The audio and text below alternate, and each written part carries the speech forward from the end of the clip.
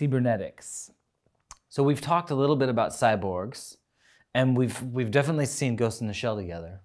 So let's talk a little bit about cybernetics. So cybernetics is a theory of communications, and at the core of it is the idea of command and control. So this is the idea that you give a command, something happens, something changes, and then there's feedback. So did the command work? Did you have the intended outcome? And you start to think about these systems of command, control, and feedback in terms of circuits. The word cybernetics comes from the Greek kybernetes, which means steersman. Steersman is, do you know? Well, not all of you may know. So a steersman is the person who sits in the back of a boat, with a big tiller, and steers the boat. In the old style boat, before steering wheels, the steersman would have a rudder. Interestingly, the Greek word kybernetes is also the root of the word governor. And as you know, a governor is like a human ruler of a kind of state, a polity.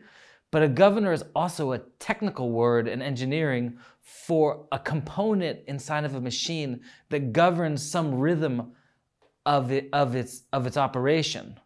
Like the governor controls the speed and frequency of rotations in a flywheel, for example. So in this film, it's nice to think that the children are doing cybernetics. The children are sending out a signal, a command signal, and they're trying to control the detectives to find them and get them out. And every murder is another attempt to communicate. And they get feedback, and then they do another murder, eventually resulting in Batu and Togasa setting them free. So here is a basic cybernetic diagram, a basic cybernetic process diagram, the one developed by Norbert Wiener, who is considered the father of at least the scientific articulation of cybernetics. So you can see it's quite simple. There's inputs, there's a process, there's outputs, and then there's a feedback where you consider the outputs in relation to the outcome that was desired when you put in the inputs. So the idea is your inputs into the system, into the process, are adjusted on the basis of the difference between your expectations and the actual results. This is Norbert Wiener. He's famous for developing cybernetics, and it was initially, he was thinking through missile control systems in World War II. And this is when he started coming up with these ideas. But eventually he extended his theory to consider how humans control humans with cybernetics. So in some ways, this film is very much coming out of these ideas about how humans control humans and whether or not we have free choice or if we're just being controlled by various circuits or programmed. This is interesting to consider. This is a more complex cybernetic diagram, this one modeling sales effectiveness at a major department store, hiring and firing. I just wanted to throw this in here as an example of the real use of cybernetics for humans controlling humans. In some ways, I think of it through puppetry, because these dolls are puppets.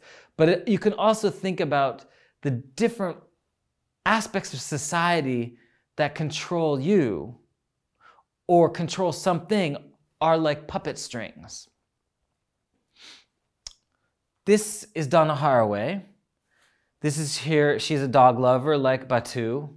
And of course, Donna Haraway appears in the film. I don't know if you remember the doctor. Well, of course you remember. We saw her with her cybernetic eyes in the last video. So that was a representation of Donna Haraway, who's a historian of biology and a theorist of the philosophy of science.